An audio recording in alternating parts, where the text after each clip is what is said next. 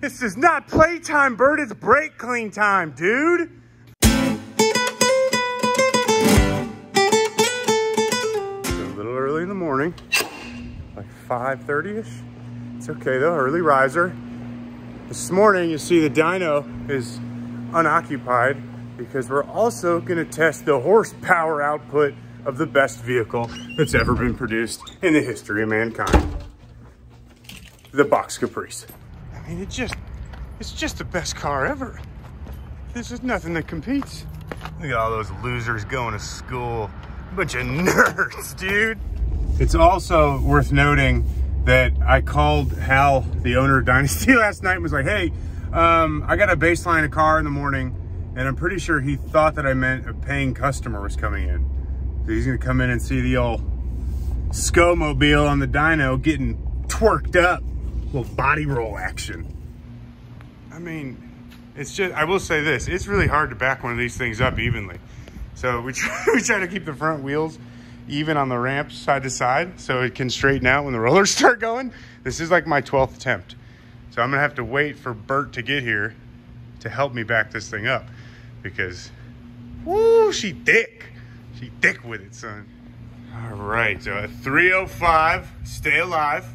Literally, please don't blow up. I have to drive this home. Just don't make them like they used to, man. It's got AC, doesn't work. Not a big deal. Go for it, Bert. I'm sorry to make you do all the work, Bert. This is gonna be a straight up unit, dude. It's a completely stock and well-maintained engine. I think they make 145 to the tire or to the crank stock. So if we break 100 horsepower, I'll be excited. Wow, shut up! In true Bert fashion, he's making me drive it on the dyno. I don't know why. He's trying to kill a guy one time, and all of a sudden you got to drive your own car.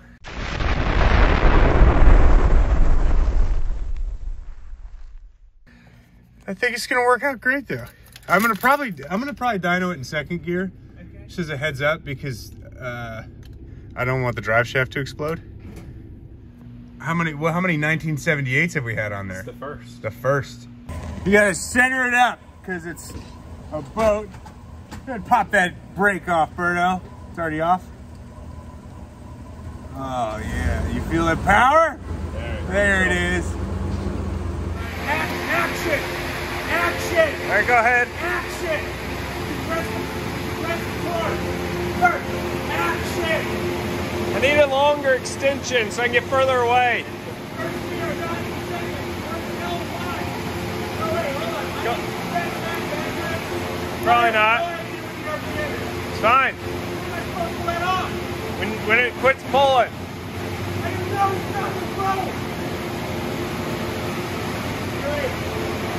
Ready? Go, right. Yeah, hit it.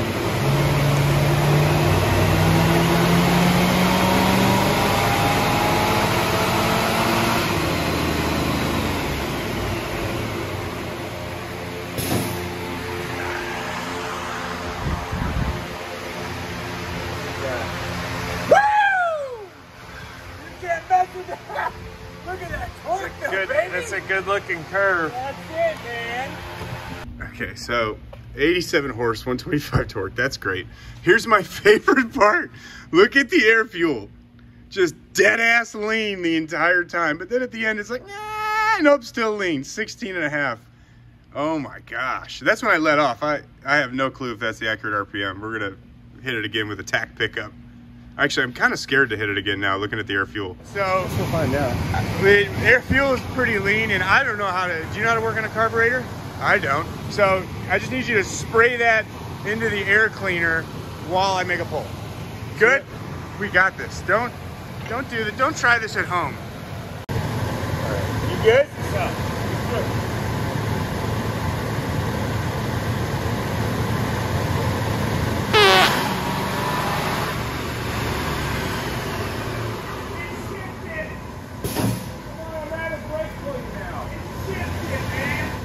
Okay, so for those of you wondering if brake clean can be used for fuel, don't worry, it can. That's a myth buster busted. Picked from 87 horsepower to 115. We went from 17 peak to 15, but you can see she starts to boogie down. Look at that. That's you can see where the progressive brake clean is. Nice ramp on the brake clean, dude. Yeah. Like leans it right in, well, riches it right in. I feel like we should try something. Do we have anything else that's flammable? Probably 2 cans of brake clean. Double down and see what we could do. Here's your $1 since it broke 100 horsepower. It's ridiculous. We picked up a couple points of fuel with one like half empty can. And now we're gonna hit it with the old, this is not playtime, Bert, it's brake clean time, dude. No, again, a refresh. He's gonna go. Right. He's getting staged up. You gotta get the directional tubes. Yeah, it's gonna be fat with the 2 though, so maybe like 1.5. I'll Just pulse, yeah. And that'd be a ticket. Give one the old pulsaroo, and the other one just hold wide open. We got 2 stages of brake clean. 50% duty cycle on the second. Hit it, yeah, 50 duty sounds about right. What we got here is 87 horsepower, and then we have 115 horsepower. That's just like a half can situation right there. We picked up almost 30 horse with a half can. Now we're going 1.5 cans. I have a feeling the air fuel ratio is gonna be a little bit more happy. Should we twist the distributor? I don't know how to do this. I'm gonna start playing with the distributor too. Let's just see what happens. Okay, 2 cans is too rich. We know the happy medium.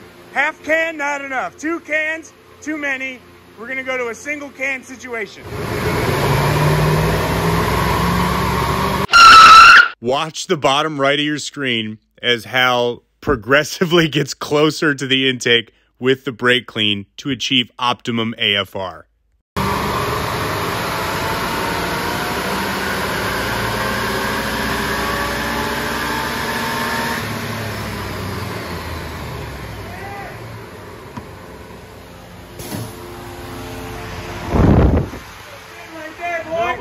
I seen which one? Yeah. Middle? Yeah. That was the one. Yeah! I watched you modulate fuel into the high 12. 119, baby!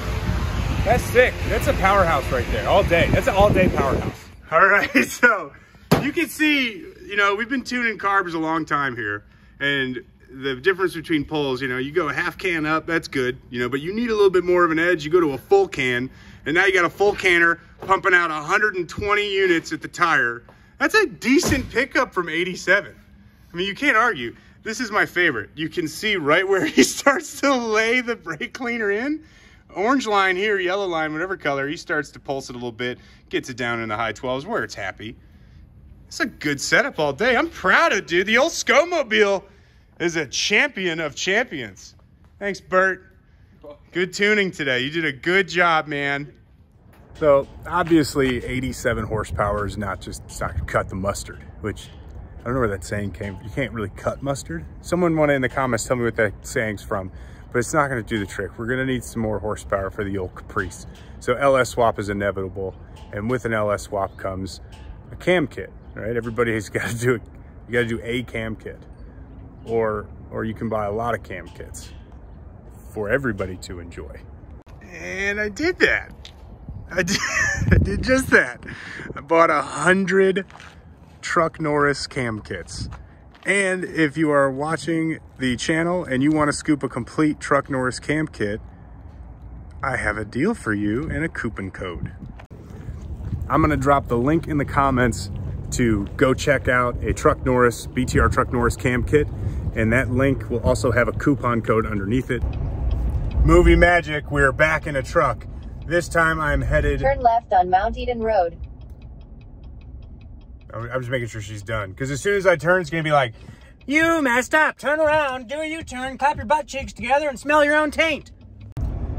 I have a very interesting voice guidance system with my GPS. There was a 65-ish mile drive that felt like 700 miles because I was stuck behind a Nissan Frontier doing 20 under the speed limit for most of it. But now we're almost there, and I'm sure that this is going to be like any other junkyard where it's like off a 2-lane country road in the middle of freaking nowhere. It's a pretty easy guess. I feel like there's a power line, so it's not like dead in the middle of nowhere. Oh my God, you can see the piles of cars. This is nuts. Probably can't see it now though.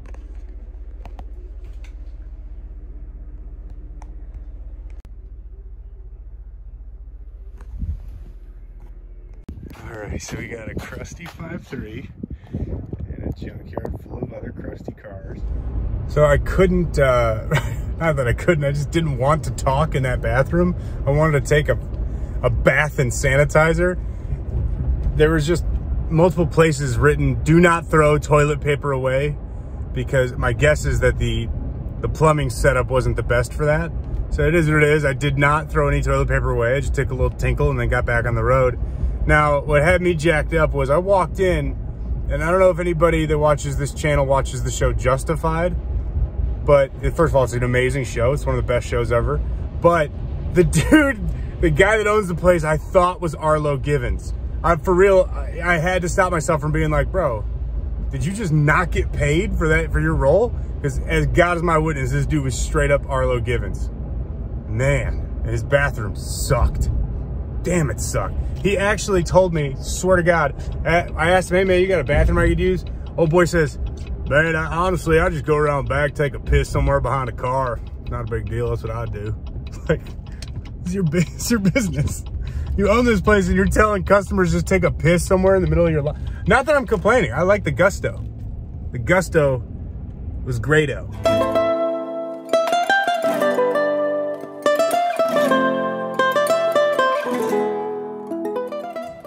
All right, home and unloaded. Get a closer look at this 862 headed pile of rust. Man, it's insane to me what these engines they bring now versus what they used to be. So this unit was 550 bucks. They claim 140,000 miles. I don't buy that one bit. There's no way. Like, there's absolutely no. I mean, it could have been like a northern truck, but the block is really just corroded like crazy. The whole thing's just beat to shit. Intake's full of oil, which isn't uncommon. I mean, none of this stuff's uncommon. And most of these junkyard combo meals, they go together okay. So I'm not that bummed. I'm really not bummed at all, actually. Let's see how it goes. Can't believe they took the AC compressor. That's effed up, but whatever. Left my EGR stuff, which I'll need. And then it's gonna go in this gem. It's a party. Talk about 5.3s like I ain't got none. What you think, I sold them all? They've never met. It sounds like all hell is breaking loose. They've never met. Okay. They've never met an LS engine. This is their first time meeting one. Okay, go ahead. Easy. Be nice. No, those are dirty rags. Go ahead, Frank.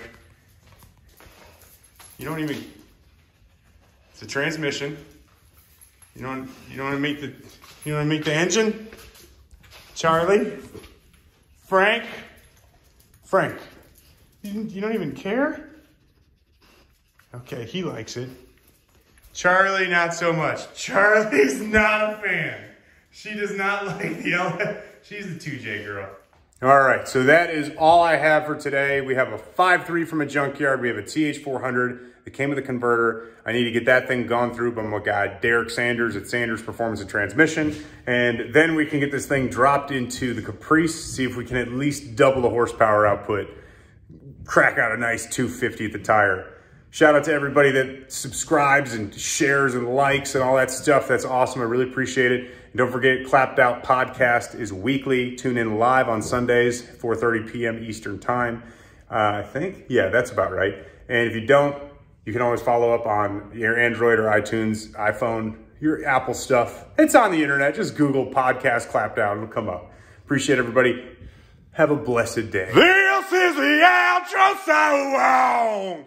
I would use a different song. But if I use a different song, then YouTube will pull my monetization.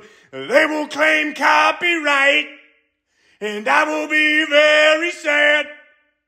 So instead of that, I'm gonna sing you a song. Clapped out.com.